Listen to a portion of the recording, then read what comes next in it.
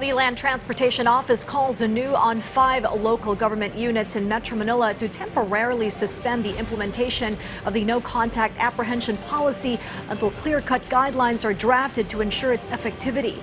But the LGUs have decided they will not do away with this policy. Karen Villanda tells us why.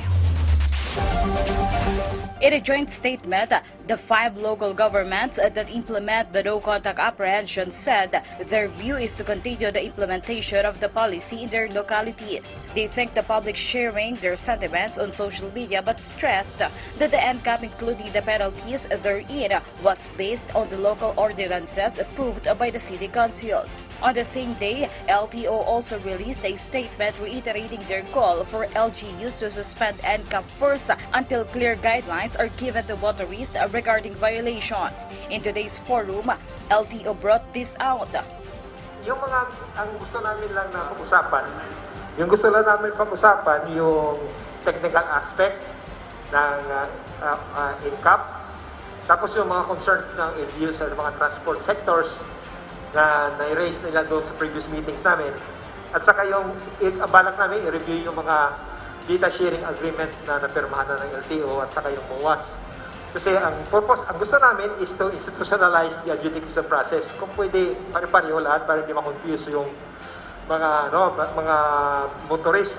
The Quezon City Traffic Management Head said this is still not a reason to suspend the NCAP. He insisted that from the previous 700 violators recorded per day, such violations have been reduced to 100 when NCAP was implemented in Quezon City.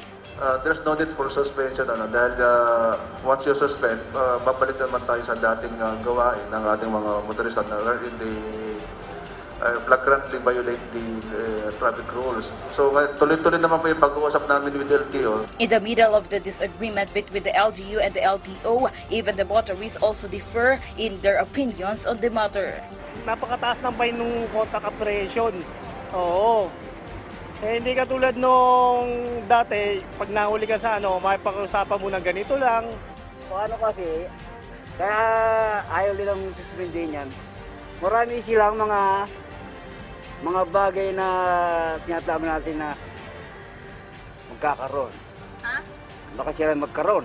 The Metropolitan Manila Development Authority will join to tackle the issue of no-contact apprehension policy. They are not in favor of doing away with the NCAP because it is a good for the safety of motorists. In fact, the head for special operations of MMDA is even in favor of implementing the NCAP nationwide. Mas mabuti po kung nationwide po implement to, lahat ng syudad po kung ma-implement to mas mabuti.